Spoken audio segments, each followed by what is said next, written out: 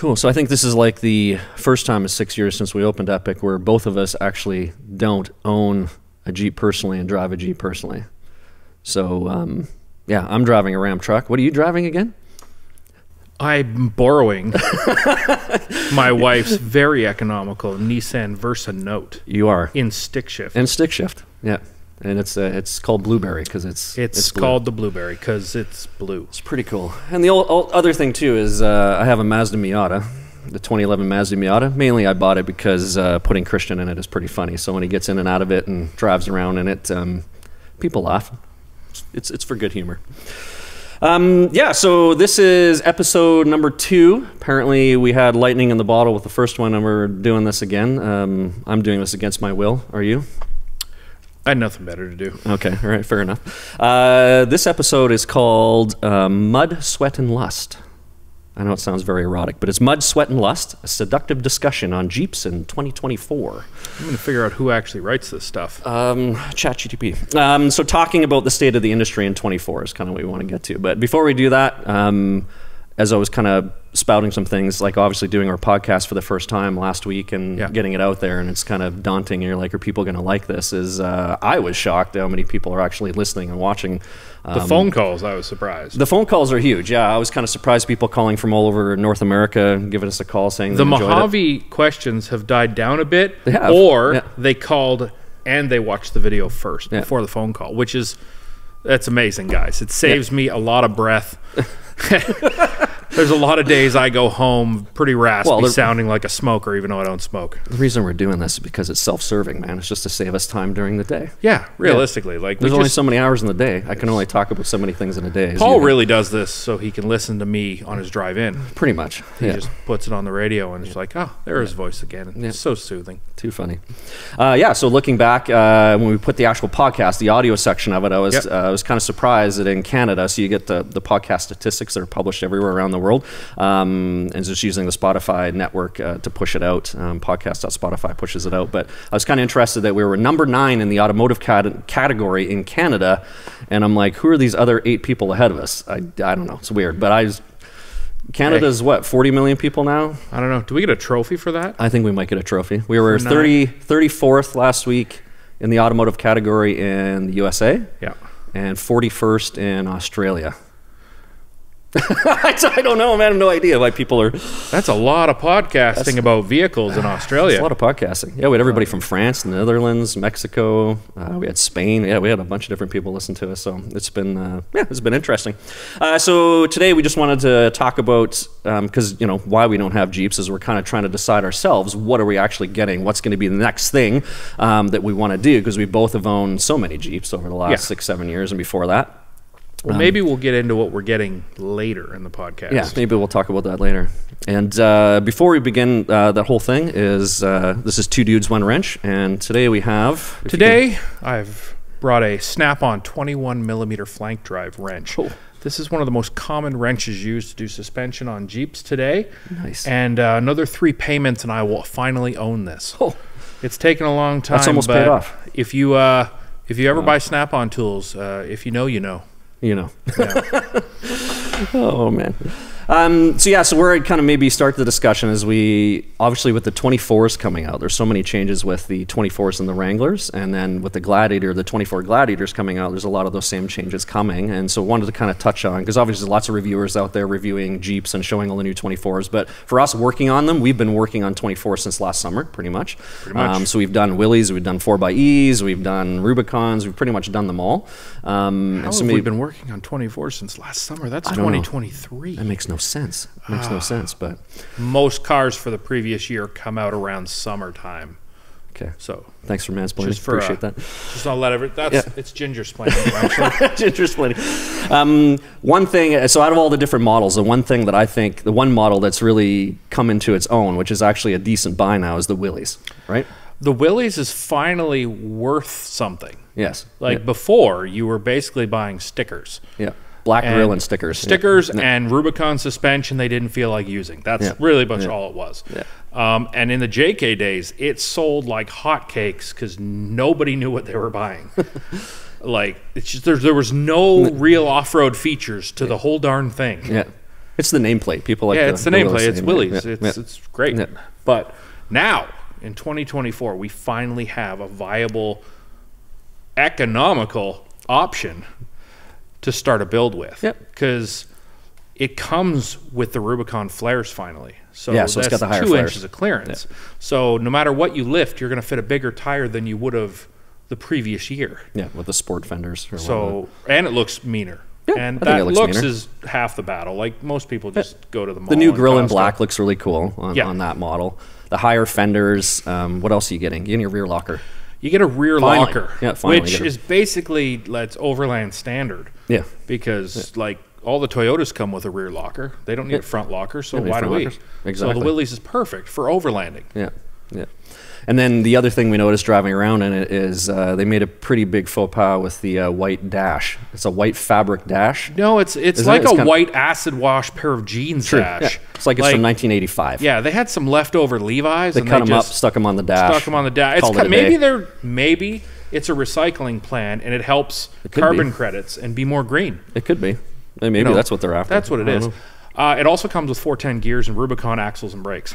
Oh, right, it does too. Yeah. So you're already getting good axles, so you can upgrade them. They're worthwhile. You can run 37, 38s, no problem as long as you don't drive like a complete idiot. Yeah.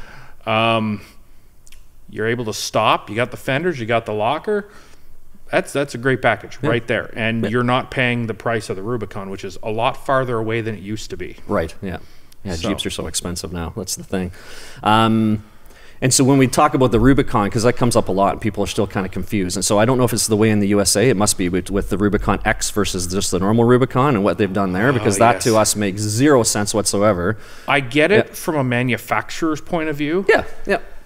But unfortunately, the Rubicon X is basically the full meal deal. Right. So it's the only way in a Rubicon you can get painted roof. Right. Painted fenders, leather interior, soft touch door panels, soft touch dash. Yeah, which is so important. Leather shifters. Yeah.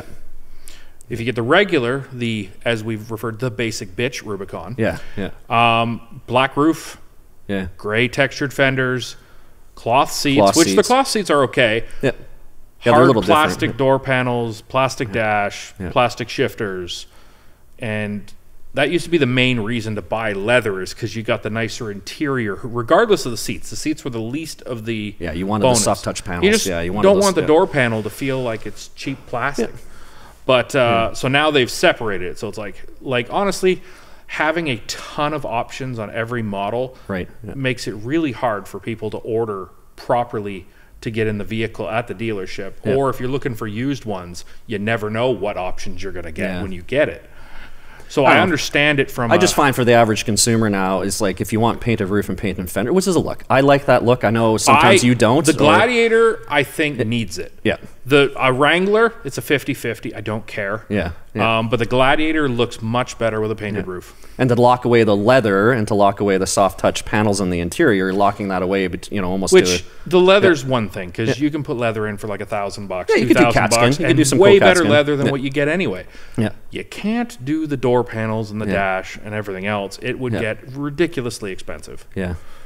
And then some of the ones we've done have come with that, just right from the factory, have come with that Warren 8,000-pound winch right on the front of them. Yes, where they mounted it all kind of weird on an angle. Yeah. That kind of concerns me when we looked at that. And and depending on if you live in a state or a province that requires a front plate, it's got a ridiculous plastic bulbous in piece. Canada, at least, it has a huge plastic that piece you have to like pop out of place to get to the winch. But how many times is that really going to work? Yeah. And then the crash bumpers on the bumper stick out ridiculously far, like you're trying to touch the vehicle in front of you. Yeah. Like maybe it's meant to push cars out of the way. There's like little bumpers. 8 inches of plastic just to mount a license plate on the front. Just because they added the winch. Yeah. Something with crash testing. Yeah. And what people don't know, they see, oh, yes, it's a Warren winch. Yeah. Guys, it's a Warren 8,000-pound winch. Yeah. 8,000 pound. You know the last time I sold an 8,000-pound winch, I worked on JKs. Yeah, it's been quite a while since we've done that. Like Gladiators should get a 12,000-pound. Yeah. Diesels should get a 12,000. 4XEs should definitely get a 12,000. The only time we ever do a 10 is on a gas Wrangler. Yeah, gas Wrangler. And honestly, put a 12 in that too while you're at it. Like, you probably have some fat friends you got to tow out of the mud. A little bit extra pulling power never hurt anybody. It doesn't get bigger. It just has different gear ratio and stuff. And I know you could make the 8,000 work if you brought like a bunch of snatch blocks and winch extensions. But we're already at a shortage of space or overweight. So let's not bring all the snatch blocks in the world. Yeah, and then you talk about engine options, right? So the Pentastar, the 3.6 is still around there. You got the 2-liter turbo. And so we were, at the beginning when the 2-liter turbo came out, we were still sticking with Pentastars until we're seeing that. And then we owned a 2-liter turbo, which is your last Jeep in doing that. I loved it. Yeah, it was actually really decent. The only downside, mid-grade fuel. Yeah, you have to put 89 octane in it. Right? And there's nothing I hate more in life than paying going to the gas station. Yes. I hate it. He tells me all the time. I just, up in Canada now, it just went up like 50 cents a liter. Well, people also don't realize is now we just had our fantastic government do the carbon tax increase again. So our fuel just went up again. So we're paying $2.18 per liter. I'm sorry, guys. Mansplaining incident. A liter, a gallon is 3.78 liters. Yes, So we are now. So if you do the math, you can figure it out. We're now the most expensive place in North America to buy fuel. Excellent. Yeah. Does that mean our gas is better? Are we getting better gas? I think we're getting the top layer of gas. We're getting the best gas. We're getting none of the toaster leave-ins in the bottom? No, we're getting the best dinosaur fuel right from Drumheller. So we're getting straight up fresh dinosaurs. Right from Drumheller. Before, like... Oh, man. That's good to know. Fresh is always best. Fresh is good, like, man. you don't want what's in the back of the fridge. You want the good stuff. The nice thing about the 2-liter turbo, which is cool, is we added onto yours is the... the pts valve. Yeah, the pst valve, It was the best $300 I ever spent. I'm like, this costs $300. It comes in a box this big. You put it on. It adds absolutely no benefit except for pts. It sounds cool. When you let off the gas. And that was enough to make it feel like I was in the Fast and Furious movie. Like, it wasn't the blow-off valve of my supercharger that literally went on for 14 minutes at a stoplight. That's all it took. But it did really improve the driving experience of the 4xe. And it was louder on mine than Landon's because his is the 4xe. And the 4xe with the 2-liter turbo in there. So we're basically getting to a lack of choice of engines is what's happening. Yeah, exactly. We no longer have the EcoDiesel, which was a sad day. I know a lot of people had issues with it, but I believe those issues were caused... I love mine. For 70% of the people out there were probably caused by how it was used, how it was built. But realistically... Diesels aren't like they are back in the old days because all the emissions stuff are being put on them and it's really hurting the diesels. So they're kind of in how gas engines were in the early 90s. Fighting with the emissions crap. And for the most part, I had at the end of it when I wasn't doing long trips anymore. So for the last 4 months of owning it, I was driving to and from work for 15 minutes each way and just around town. And that's where I had the EGR issues, and I also had the particulate plugged I had the particulate stuff filled up. All diesels should have the ability for you to put it into regen. And it wouldn't go into burn regen. Off the cap. They had to make it go into regen or whatever. You're right. Diesels. Except for little diesels, they don't like to be just driven short distances and shut off. But the EcoDiesel was closer to a Volkswagen Golf TDI than it was a Ram 3500 Cummins. Right. So remember, eco is economy, not towing. Yeah, that's true. But now that that's gone. That was great. Like, the EcoDiesel was great, and then we have some friends that have deleted their EcoDiesel, and they have what? Yeah, they've deleted so they removed the motor. They've removed the motor completely. What is it? A Fred Flintstone car? And now it's car? like way faster. But we have some friends that do that. We can't condone it. It's obviously maybe not legal or questionable. It's a gray area here in Canada. I know in certain parts of the States it's a massive no-no. But everything's a massive no-no in California. The people and the ones I've been in and driven have been I've driven Teddy's several times on all 5 tunes. Even just the economy tune is phenomenal. It's the mileage, there's no black smoke. He doesn't have to worry anymore about the EGR valve jamming soot down the motor. Like force-feeding it black dust for no reason. It's good times. But anyways, but besides that, yes, there's no more EcoDiesel. It's funny how many everybody, and again, I don't know if it's huge in the States, but we have so many people in Canada looking for an EcoDiesel Gladiator. They're paying some really good money, especially when Gladiator prices are depressed right now in the U.S. No, in the U.S., they're literally giving people away. So up here, you're still paying top dollar, and they're hard to find. Like, they're really hard to find one because people want to grab that last. I think they even offer a BOGO deal. A BOGO, buy one get one free. It's just it's crazy. I'm so jealous. It's crazy what's happening down there. If only I could convert miles per hour to kilometers, I'd be able to drive one. Oh man, yeah. But and so now that engine's gone. No, the engine's gone. The Gladiator has one choice. Yeah, you got a 3.6. You got a 3.6 Pentastar, and I've owned all of the models. Yep. We've driven it all. We've done it all. We've built several and all that. And I firmly believe the 3.6 is just not enough for the Gladiator. Yeah. Unless you leave it stock. Yep. Even with re-gears, especially when you load it up, it's just... It's kind of like back in the JK days where it's like, well, it got the job done. It just wasn't the most enjoyable way of doing it. Right. But at least there's still the 2-liter turbo in the Wrangler. Wrangler, which is a great isn't engine. Enough motor for the Gladiator, but for the Wrangler, it's phenomenal. Yeah. There's people out there that don't even re-gear it and put bigger tires on and drive it, and they're happy. Yeah. So that turbo makes a huge difference, and just the way the driving experience is. And then, of course, there's supposed to be, we talk about the 4xe, we'll get, in the Wrangler, but the Gladiator side of things, I just mentioning that, is the 4xe is rumored to come to the Gladiator in 2025. They're just not saying what ICE motor they're going to combine with it, but that's supposed to be coming. They said by end of year. By end of year, technically the 25s come out in about August. Yeah, so that'd be interesting if you could get a 4xe, get all that electric torque like down I'm not low, there yet where I need to get one of those type of vehicles because I don't have where to plug it in. But they need to do something. They're getting their ass kicked by that amazing Honda Ridgeline. And then 4xEs up here, they were selling super hot in Canada, like they were going crazy, and now they're just sitting there, right? I believe that's more based on interest rate. Probably interest rate and for the 4xE. And 23s and the 24s are out. There's a lot of 23s, but a lot of the 23s, nobody wants to go buy the older technology because they're all hot. And so what's different in the 4xE for 24, right? So the biggest difference is you can make a cup of coffee, on the side of the road. You're right. With that inverter harness that basically lets you plug in. And unfortunately, out of all the research we've done, it looks like it is not backwards compatible. It's like when you buy a new game system and they're like, well, forget those old games that you paid money for. You got to buy new ones at $80 a pop. So... Yeah, we made coffee. We did a video on it last year. We did a 4xE, a 2024, one of the first people to kind of lift. It's a little bulky, but it is still a nice unit. Realistically, they probably could have just not put the plug and just put that thing somewhere in the car. Yeah, just put it as an option in the car somehow. But it's a fairly big black box, right? The box is like this. The cord is thick because of the power. It's hard to coil up. It's just going to take up more room. Something they already took away from the 4xe by making the batteries sit high inside. But like 4xE is, we have a lot of people that have now gotten one, a lot of people that have wheeled it. Landon on our team actually has one. He's had one now for a couple of years. We've had it in Moab. We've had it all over the place. And like it's a torque monster. It's great. It does have drawbacks. Like everything.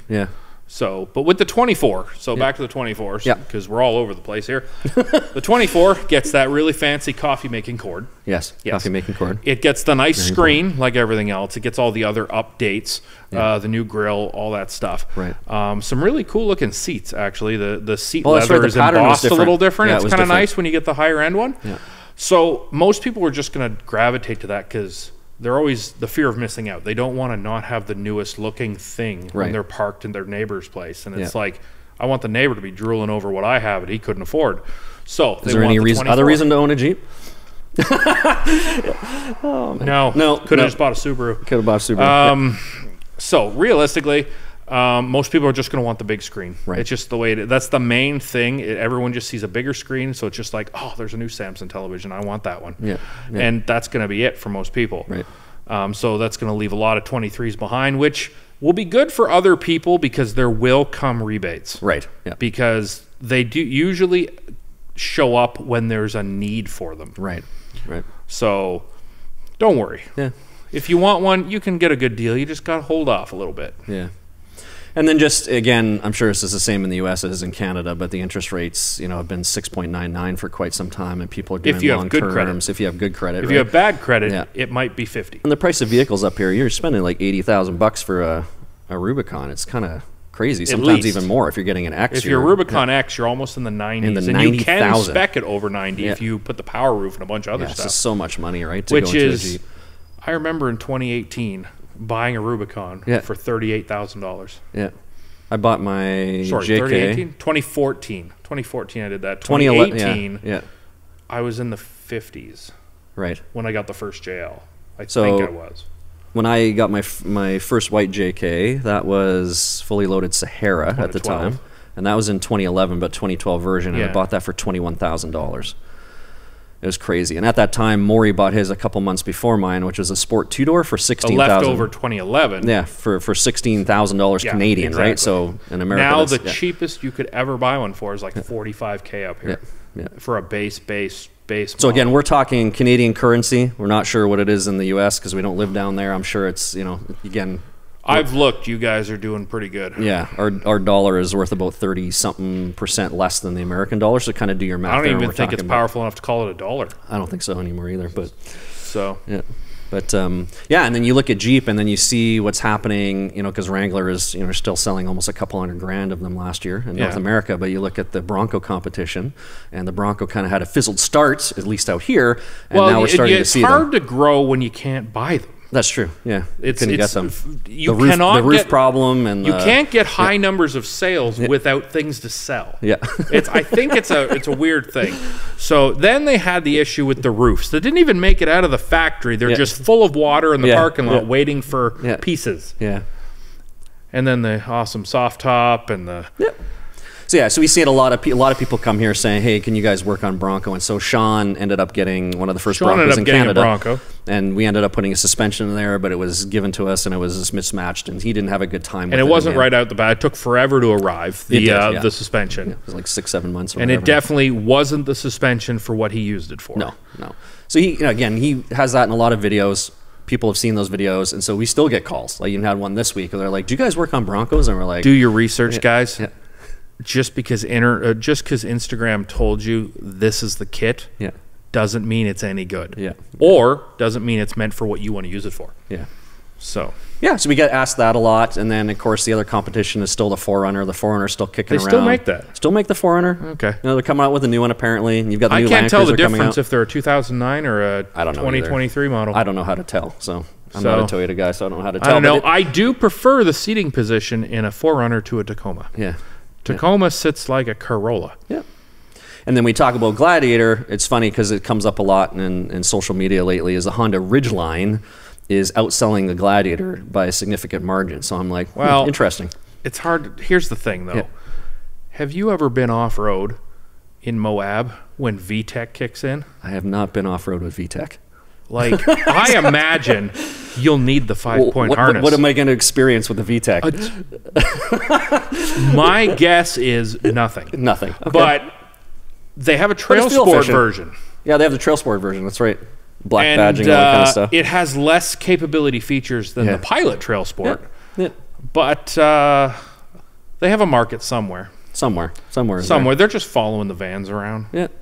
It's funny because I do see them out there. Oh, I do see them. Sean and I have run across them in the bush, and I'm just like, what? It's kind of weird to see one. Nothing is funnier than a Ridgeline or a Chevy Avalanche with a cap. Yeah, true. Or a canopy. It is the silliest looking thing, having a triangle canopy. Your triangle canopy. I'm like, why did you buy this? Just get an SUV. Yeah, I don't know. I don't know people's buying decisions, but there must be there because, again, it's outselling a Gladiator. But yeah, Jeep is obviously learning. They may have done a few things wrong in the last 2 years. Yeah. Just the prices are too high. But they had that press conference talking about it. Yeah, they did. So they know where they've put themselves. Yeah. So it'll be interesting to see where Jeep goes because, again, I think, especially with the Bronco competition, that's definitely hurting, and that's why we have this new screen. Yeah. That's why we have these power seats. We haven't even talked about the power seats in 24 because, I'm sorry, but they're just completely ridiculous. So... Here we go. If you want a Jeep, you need to make the decision on if a 23 or 24 is right for you. Yes. Please sit in both Jeeps before you make that decision. Yeah.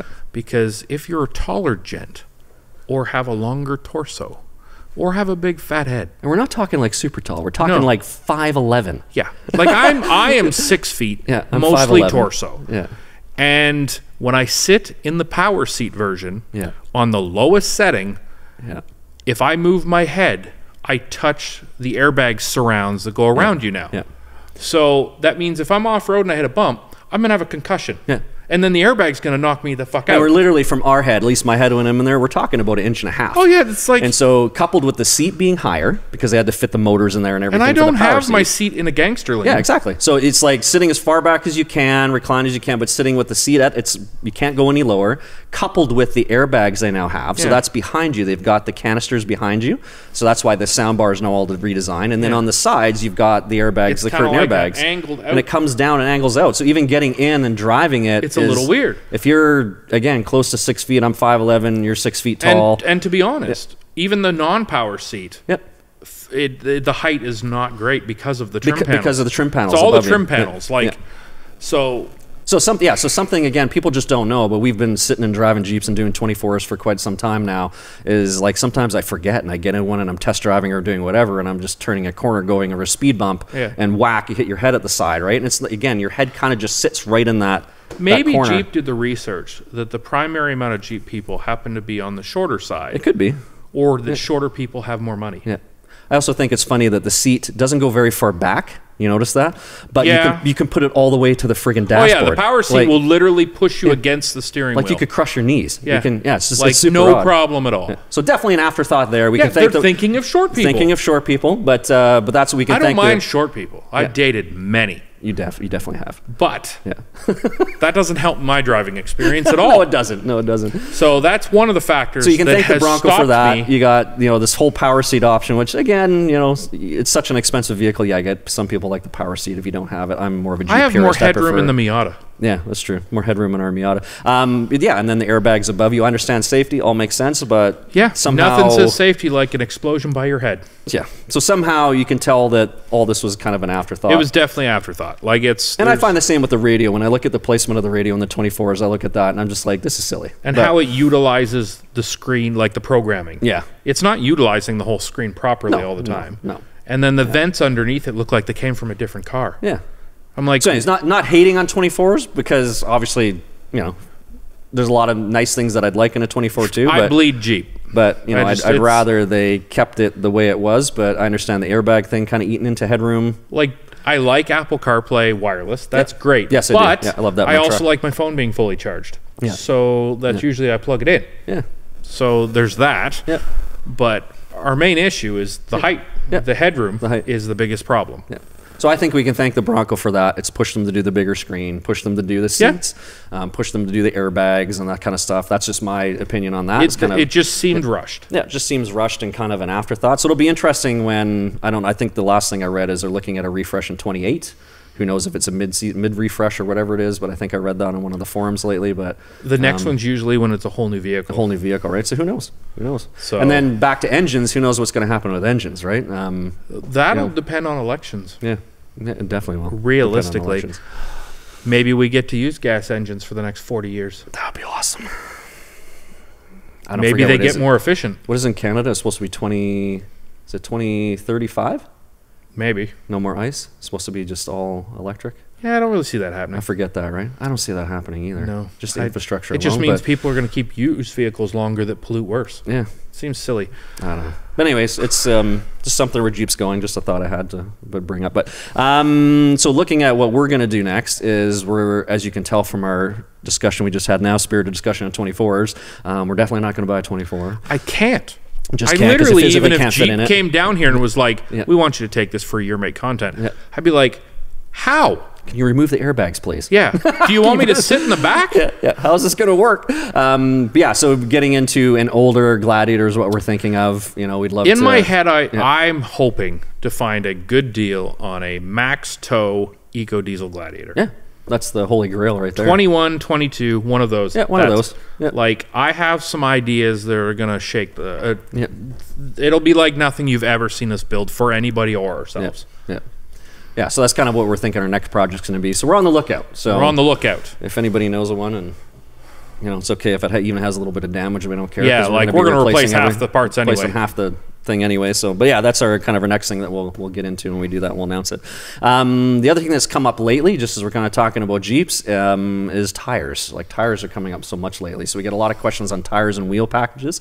So I thought I'd take the opportunity to discuss with you, because we're fairly opinionated on wheels and tires. So we've run them all. Like we've done everything from Fuel to KMC, all the major brands, Method, Icon. We've done the Icon Rebound Pros, and then tires was we've done every name brand tire. We've even done some cheaper tires.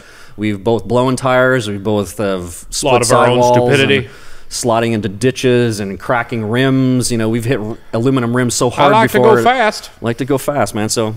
Go fast, turn left. But yeah, so that, you know, for us, is as far as the opinion in tires, is what's kind of coming up for tires right now, because things are just about to kind of shift, I think, in the next 4 to 5 months. So realistically, what it's been nice is the last 5 to 6 years, the industry has really come out with some good tires. Yeah.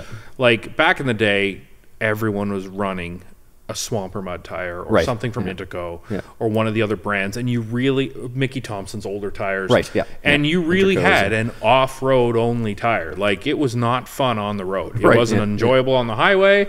Everyone around you could hear you. If it was wet or icy out, there's a good chance you're dying. But now we're getting a lot of good aggressive all-terrains or hybrid tires in between all-terrain and mud-terrain. And we even have some good mud tires that stick to the ground in bad weather. So the main two we've been using a lot was the Baja Boss AT and MT. I love those tires. And they are phenomenal. They've won some SEMA awards. They've been available a lot, so we've had no real issues getting a hold of them in the last 3 years. And both of us together, like we've done well over 100,000 plus miles on both those tires, and we have broke them. We put them through some crazy situations where they've come out great, but we've also broke them. So so the only downside to those, I have found that Mickey Thompson decided with making a new premium tire that they would go against the grain and the specs of everything else in the world and make the bead thicker. Oh, true. Yes, we've been having problems. So now the bead doesn't perfectly seat into certain wheels, and bead locks need shims. Or spacers on the ring, just to make because the bead's too damn thick. And normally you want extra thickness.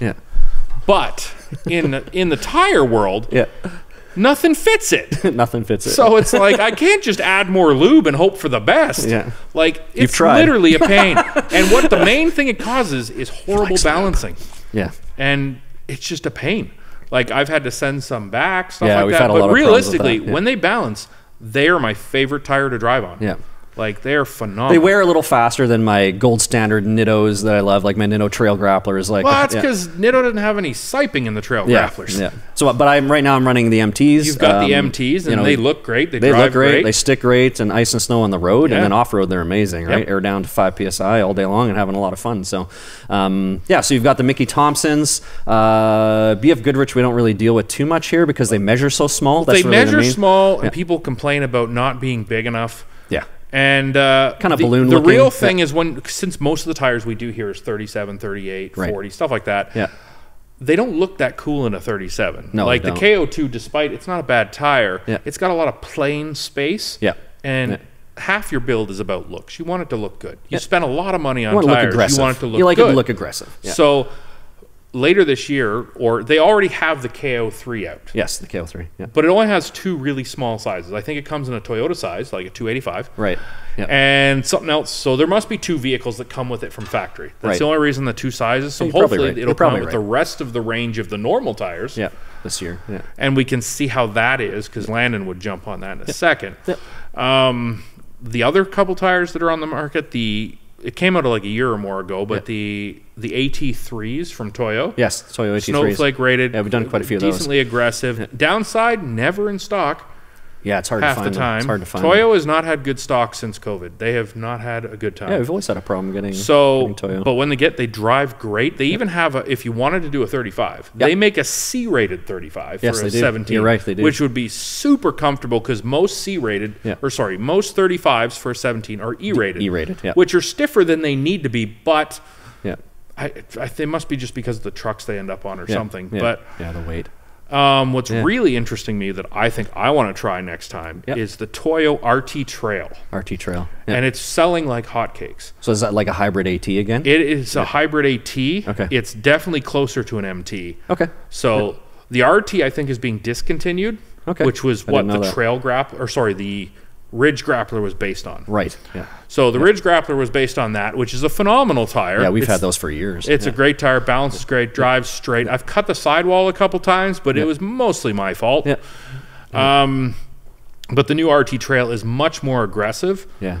It's definitely probably between the Ridge Grappler and the Trail Grappler. That's the best way to say it, with a better pattern. With a better pattern. That's probably going to keep it quieter and better in bad weather. Yeah. So those are definitely, we've put some on, we've sold some to customers. Yep. Also, very low stock. Yeah. Yeah, very low stock, hard to find. I think we put it on Sean's Bronco before he got rid of it too. We did. Yeah, we did. Yeah. Those were great. There's also some other ones. There's the what are those? The the Geolander. Oh, the Geolander series. The Falcon. Are you talking Falcon? Okay. AT4W, the new one? AT3W. No, the new one. Yeah, the new one's AT4W. is out, and it looks pretty good. The AT3Ws we've done before. 3W is not bad. Everyone loved it. Yeah, we've done those in a few Gladiators. I think that was Justin's favorite tire. Yes, it's true. Justin McBride. Justin McBride brings up that tire a lot. But now it has the AT4W, which should be really cool. I'd nice to try some of those. Would be nice. Yeah. And I think there's some Wild Peaks that have been really popular as well. Yeah. Just we don't get a lot of them in here because we'll usually pick from, we're in the like Nitto Mickey Thompson, Toyo, and then we just start going down the line. So if we can get our customers into what we consider and have beat the crap out of top tier tire, we usually do that. Yeah. So it's always good to get a name brand tire. It's the most important part of your vehicle. Most important part. It's the only and everybody part that has an connects you to opinion. the road. Like everybody has an opinion on what they've driven for years and done for years, and everybody's opinion is valid that way. I have no problem with that. From our standpoint, we drive these things daily. We drive them a long time, long distances. We do long trips down to California or Arizona or whatever it is. We go off-road, we rock crawl, we do overlanding, we overload our vehicles. Like we kind of test all this stuff. And so we've had great tire success. On all different weight All different weights, and all different types of vehicles. So just take that with our opinion in mind. That's where it comes from, is just from our experience. Like, don't get me wrong, we don't know everything. No, of course not. But no, of course not. We're just giving you from the experience we have to provide to our clients that come in or people that ask our opinion. And we're doing Jeeps and vehicles every day. People are leaving here with something. I want to make sure they're leaving with a really good product because you're right. It is safety. It's the shoes on your vehicles. It's the only thing keeping you on the road. Yeah. And then wheels. We get all these questions about wheels because we've done a few wheels videos, right? So we've done like method wheel video. We've done a Terraflex, beadlock video. We've done method video. Icon video. Yeah. So we've done all these different kinds of videos. And so people constantly calls and say, hey, what do you like best out of all the ones that you've done? And we've run them all again on our own vehicles. And so, looking at maybe what I think I get a lot of times, people don't truly understand what a beadlock is, and there's also the legality of running a beadlock. Because in Canada, our area of the world up here, you can't run a beadlock on the road. There's places in the States you can either. Yeah. But maybe let's talk about that. What a beadlock is. So what a beadlock is, and the reason it probably has why you issues, want it. Why you would want it is you could put no air in your tire and it wouldn't pop off the wheel because it's bolted to it. Yeah, it's bolted to it. It's that simple. Yeah. The reason it isn't. Some areas don't let them be legal and they're not DOT approved is because it's a multiple piece wheel. Right. Yeah. So technically a part could come off and fly off and hit somebody, or if it hasn't been regularly torqued, anything could happen. So that's the main reason. Yeah.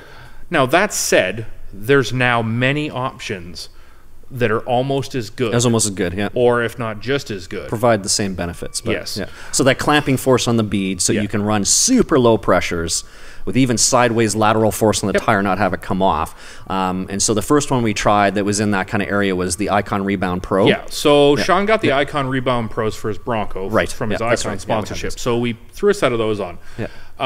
That's a really neat design. So you put the tire on and it basically creates a fence. Yes, the bead fence. The bead fence. The bead fence is what it's called. Where it puts all these those giant concrete pillars in front of stores so you can't run through it with your car? Yeah. That's what it does on the back of the bead with like a hydraulic fitting bolt. Yeah. So what you have to do is you put the tire on and then you put all these bolts in lightly. You anti-seize it. You lube the O-ring. Lube the O-ring. And then you seat the bead.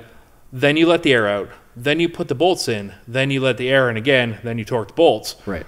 You now have, it will not come off. They've even tried laterally dragging a Ford Raptor with them on, and it will not come off. Yeah, it wouldn't come off. The downside, here's we got the problem. That's only one side of the vehicle, or it's only one side. It's only on the outside. Most bead locks only lock only on on the one outside. side, unless you get one of the really good ones like Rock Monsters or one of those, some other stuff. But say you're not a tire guy. You don't do your own tires. You're going to have to go into like Discount Tire or Cal Tire, whatever's up here. You'd be like, I need to change tire. Yeah. That's great. Have fun. there's a couple things to worry about. One, they've probably never seen a set of Icon Rebound Pros before. No, probably not. And they're going to screw them up. Yeah.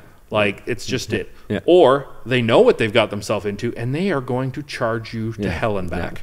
Because they have to remove all the bolts, then break the bead, then put it back on, then put the things in a bit. Do the process again. Lube like, it, make sure the O-rings are good. Yeah, that kind of and thing. like, what if the O-rings aren't good? Yeah. They're not going to have them. Yeah, you got to get them from So Icon. we've created an issue there. So if you were out of town, or if you had an emergency you want done quickly, or you just want to get them mounted, they're going to cost more to mount. We'll charge more to mount them. Yep. Yeah, we do. So they take twice as long. That's where that problem But still a really great solution. But it is it's a really interesting, phenomenal solution. Thought up. Yeah, I thought it was really cool. And amazing. And they say they'll hold air no problem without the seals. Yeah. Because it's a really good hydraulic fitting placed into the... Yeah. So there's that. Yeah. And then we went to Method, right? And Method came out with Then we finally tried what used to be joked upon as the Toyota wheel, because the first couple really looked like a Toyota wheel. Yeah, before they changed their style a little bit, but is the Method bead grip. Probably the best wheel technology I have seen since I've been in this industry. Yeah, I love it. Basically, you get a basic styled wheel, which is great for cleaning and makes it strong. It isn't like thin components. And both bead sections have cast or machined teeth in a reverse pattern. So if you try and push the bead off, it's gripped the bead from going anywhere. And the bead has a bit of a wall that it sits into. Yep, and that's on both sides of the wheel too. Both sides. Yeah, both sides of the wheel. So any of Method's bead locks has the bead grip on the inside. Right, yeah. So plus the ring on the outside. And the ring on the outside, but like the bead grip. So you get it. Yep. You mount it exactly the same as all other wheels. Yep. You balance it, you put it on the car. Yeah. You go to any shop that does tires, they treat it like a normal wheel. Yeah, they never need to know. Like we've had a few problems here when we're mounting them again with the Mickey Thompson tires because the bead is thicker and a Mickey Thompson tire. Only with the Mickey Thompson because the bead they designed and the teeth and everything, the Mickey Thompson bead is just so what we've had to do in that case, because again we sell lots of Mickey Thompsons with Methods, and so we finally figured this out, is we put the tire on the rim, we inflate it to 60, 70 psi for a moment, let it out, inflate it to 60, let it out, air it up to 60. We also lube the bead grip section. Yeah, lube the crap out of it. But and then we balance it. Then we bring the air down when it's on the vehicle to like a normal 30, 32 psi. And so when we've done that, it's worked out. Once we figured it out. There's a good chance they'll be the only wheels I buy from now on. Yeah. Because the money, the performance. Our buddy Nate from Dirt Lifestyle. Nate. Yeah, he Nate had played him on around with him at zero. Yeah, he drove around his Tacoma zero on the PSI. snow. They don't recommend doing that, but he did it without a problem. So yeah, he's using what was he using? BFGs. I think he had a 39-inch BFG tire on his crazy Tacoma. On a Method bead grip at 0 PSI in the snow. Or it could have been on the. It could have even been on his Gladiator. I don't remember, but we've had nobody complain about losing a bead on a bead grip. Yeah. Like, you would have to be doing some serious shit. Yeah, it's definitely my favorite wheel now. And there's so many different styles that have come on the last year. There's 7 different styles now. All of them have multiple color choices. Not all the colors, but you get the black. You can get blue if you want. You get blue. You get bronze. You get anthracite or the silver. You get, so it's great. Yeah. And now they just came out with some some machined ones. So it's just raw aluminum color. I didn't know that. That'd be and that looks great if you don't live in Canada. Yeah, machine wheels don't work up here. Yeah, they don't work up here. Because honestly, who wants to be constantly double checking the torque on, like, what, 32 bolts on a bead lock or whatever it is? Do that. All the way around the car? Yeah. People barely check their air filter. Yeah. Like, I'm getting horrible gas mileage. You take the air filter out. Be a responsible wheeler and check your vehicle. You can't see through it at all. Yeah. And by the way, cold air intakes and all the fancy air filters, they let more dirt in when you're off-roading. You're just in case you would like to know. And I have verified that when I had the last Mojave and I had to take the intake off. Yes. And there was dirt all the way to the valves. There was. So cold air intake. We had to take all that apart and clean it. Yeah, don't cold air intake. But don't worry, it made cool noises. Yeah, cool whooshing noises. Yeah. Cool. So that's what we wanted to talk about today, just what was on our minds. But yeah, this has been our second episode, and a lot of comments in the last video. We got tons of comments that said calls, people telling us what to talk about.